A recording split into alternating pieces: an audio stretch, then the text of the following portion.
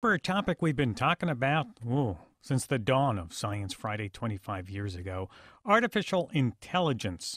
The field is on the move this year with some striking examples of what the future could hold. We have a robot surgeon beating a human at stitching a pig's intestines. Self-driving cars are now answering Uber calls in Pittsburgh. And as robots get smarter, they learn more about how we work, start doing more things for themselves. We've heard warnings from futurists like Elon Musk and Stephen Hawking that superintelligence could escape our control. How do we ensure that AI developments are as beneficial as possible? Well, a new center launched by the University of California at Berkeley proposes to focus on ensuring AI is compatible with our needs, while keeping robots under our control, even as they get more advanced. Berkeley computer science professor Stuart Russell is leading the center. Welcome back, Dr. Russell. Thank you for having me. And based at Stanford, another group is studying the achievements and potential of artificial intelligence for the next 100 years. It's the AI 100 Project's first report, which is now out, and it looks at the potential properly channeled AI could have for the year 2030. The lead author of that report, Dr. Peter Stone, is a computer science professor at the University of Texas at Austin. Welcome, Dr. Stone. Thank you. And if you'd like to talk about how do we make most of AI, how do we take advantage of it, AI's potential, give us a tweet. Our tweet is @SciFri. You can tweet us there. How do we make the most of AI's potential? Tweet us @SciFri. Dr. Russell, how do you define human compatibility AI? So what we really want to do is make sure that AI systems are provably beneficial specifically to humans. And so I need to unpack that a little bit, if you don't mind. No, go right ahead. So first of all, I think we all understand that AI is about making machines intelligent, and that's basically a good thing. Dumb machines are not all that useful. And we already see many of these benefits that you mentioned. And as we approach human-level AI, the ability of machines to solve a wide range of problems and learn all kinds of new subjects, then I think that will really represent a dramatic change in the progress of history, because history is really the result of our minds operating in the world. And if we have access to substantially greater intelligence that we can use as a tool, then that's going to change the direction of history, and hopefully for the better. So, but why do we need a center for human compatibility? Can't we just say that AI is already human compatible? It does stuff for us? So, yes, so far we've focused on very restricted tasks like playing chess. But if you're Gary Kasparov, right, was it a good thing that Deep Blue beat you? Right. From Gary's point of view, probably not. And maybe that illustrates the Well, they're good issue. at sweeping the floors, too. We got those robots that sweep floors, whatever. And they're good at driving us around until they crash into the side of a truck and kill the driver. Mm-hmm. So the real issue, I think, if you ask an AI researcher, what do we mean by AI? Not just the lay version, making machines intelligent, but the technical version. It means making machines that can optimally achieve objectives. And then you say, well, what objectives? And the AI researcher will say, well, that's not my job.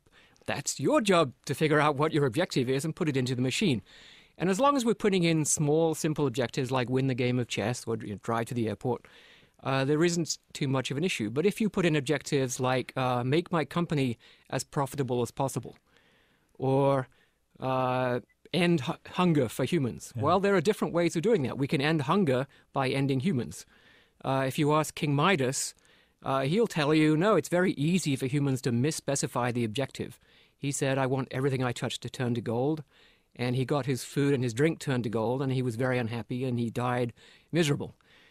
So the real issue is that AI is only human compatible if the objectives are consistent with what humans really want. Mm-hmm. It's too late when we put in an objective like end human hunger to find out that the machine is busily exterminating humans so that they won't be hungry anymore. I hate it when that happens. Yeah, it's a real bummer. So what we're trying to do is change the definition of AI so that getting the right objectives actually becomes part of the job of the field, and it isn't just left to the user to specify. Peter, maybe you can help us hone in on some of the objectives that you see. What are we looking at as you look past in future about AI and human compatibility? What are some of the biggest areas of opportunity right now? Yeah, that's a great question, and that was one of the main focus areas for the AI 100 report that we came out with. We were given the charge to think ahead to the year 2030 and come up with the likely influences of artificial intelligence technologies on a typical North American city by the year 2030. And before I go into the areas that we focused on, I do think it's important to say that, in contrast to what Professor Russell was just saying, one of the leaping off points for the report was to observe that at least in the present day, there is no sort of one artificial intelligence. AI is not one thing. Rather, it's a collection of technologies that require special focus and research towards every application. So there doesn't exist right now, and we don't anticipate in the foreseeable future, at least in the near future, a machine that could be given any goal. But rather, there are technologies that are focused on particular areas. And so the areas we looked at in our report were starting by the one that's probably front and center in everyone's attention right now is transportation. It's clear that there's progress in autonomous vehicles and in other areas of transportation where AI technologies have a huge potential to make an impact in the relatively near term. But there's also great opportunities in healthcare, home and service robots, education, public safety and security, employment in the workplace, and entertainment. And in each of these, there's great potential for AI technologies to improve our lives, as Professor Russell was saying, and also, but there's also barriers and both technical challenges in each of these domains that are sort of unique to each domain, and also social and political barriers that need to be overcome if they're going to achieve their full potential. Is that why we should bring social scientists in to this conversation about deciding where AI should be going? Yeah, I mean, this is a conversation that needs to happen among technologists, but also policymakers and politicians, social scientists, economists, and on our panel we had people sort of representing all of those areas, because I think for example there is a lot of concern, I think legitimate concern that AI technologies will affect the employment landscape and the job landscape, and probably not by replacing lots of jobs in the near term, but rather changing the nature of certain jobs. For instance, physicians will certainly not in the near term be replaced by AI technologies, but there will be tools and new tools and skills that they'll have at their fingertips and be able to use. But they'll need to be able to we'll need to be able to make sure that there's enough transparency that the physicians and the patients are able to trust the recommendations that are made by these technologies. And when it comes to the economy, there's a lot of potential for greater productivity as a whole by society, but there is also danger that there could be even greater concentration of wealth in a smaller number of people's hands. And if we need to start the conversation now about how to sort of make sure that the wealth that's created by AI technologies is treated fairly and equitably. In fact, I have there are some tweets coming in about that. Mohammed Author writes, most programmers are still wealthy white men. How do we make AI better for all people? Stuart, you got any suggestion? Maybe curricula change? Or? Well, I think there is a very big issue with the demographics of Silicon Valley. I wouldn't say white, I would say white and Asian. But I think the technology is spreading throughout the world, and different populations are going to be adopting it and becoming expert in it. But I do see a lot of people saying, well, it's great that robots are going to do all the work, because then we can have a guaranteed basic income, and anyone who doesn't want to work doesn't have to work. to me, this is just a recipe for disaster, because what you end up with is a society of a thin layer of extremely rich owners of technology, a layer of people who serve their personal needs, and then the rest of the population is fed and housed and entertained, and pretty much left to their own devices and doesn't have a real function in society. That's not a vision of the future that I, for one, would welcome at all.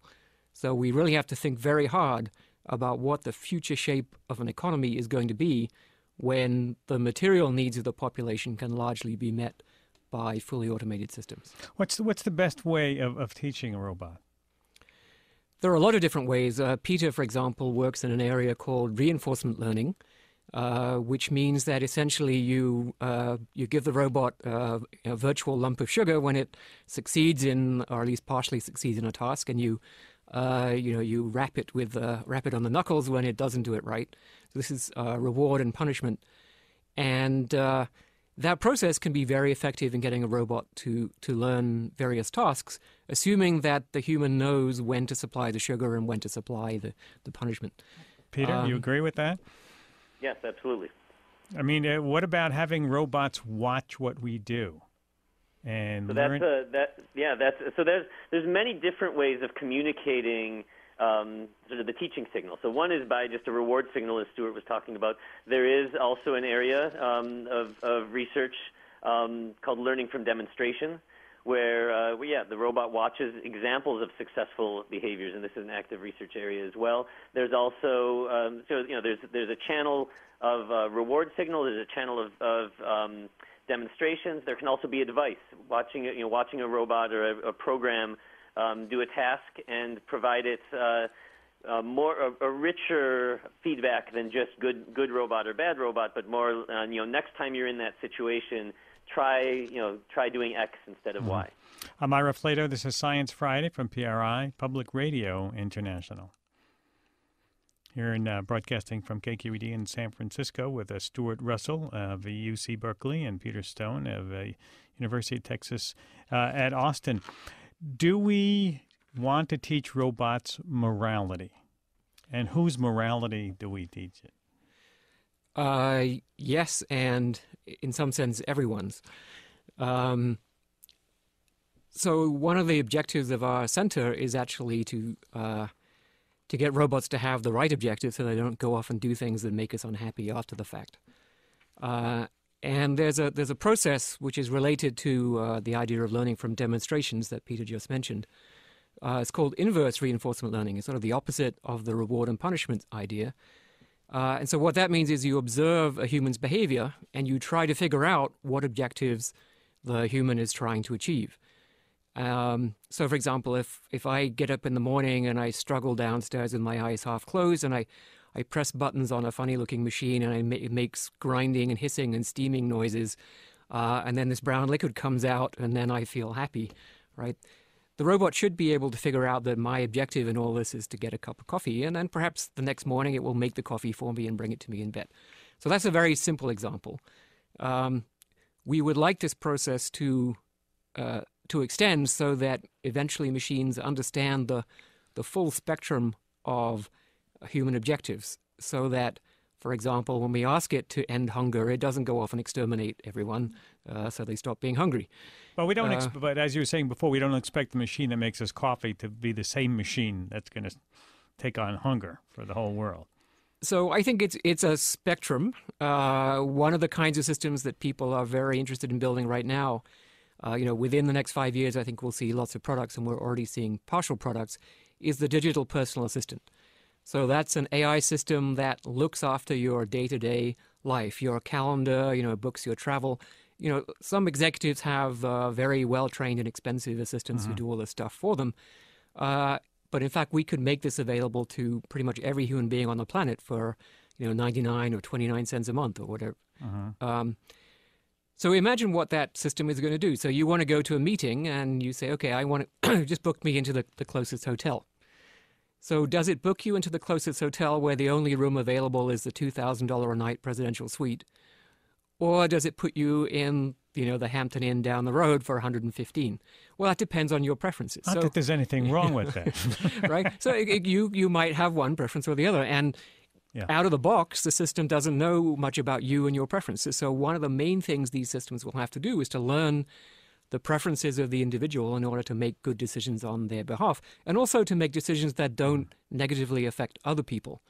So you might say, I am very jealous of my calendar. I don't like too many people making appointments, but then I'm a professor. That means there's a long line of students who can't get their forms signed and can't get into classes and so on. So you have to take into account preferences of other people. It starts to get very complicated, and those are the kinds of problems that we will see in the near term, let alone the problems of exterminating the human race by accident. Peter, the AI 100 report warns us against unnecessary fear and suspicion of AI. How do you, with futurists like Elon Musk and Stephen Hawking warning us not to trust AI, how do we trust AI? How do we get to trust it? Yeah, I mean, that's, there are various ways to instill trust. There's one is transparency, so making sure that people understand how something is programmed and if it's trained or if there's learning involved, what data it's trained on. Going back to the point on morality, and this is one of the reasons that the center at Berkeley that Stuart's leading is very timely, is that there's as autonomous cars come into existence, decisions that never had to be made explicitly are going to have to be made explicitly, and that's where the morality comes in. People talk a lot about the trolley problem. If a car has to make a choice between saving a passenger inside the car versus pedestrians outside the car, that's never been something that we've had to explicitly decide about. But with an autonomous car, that somebody's going to need to program that morality, and we need to decide as a society, what are the right decisions. Well, but another way for I gotta break it. My programming inside of me says I gotta say goodbye. So I want to thank both of you. It's a great story. We'll get back to this. Dr. Stuart Russell, computer science professor, University of California, Berkeley. Peter Stone, computer science professor, UC Texas at Austin.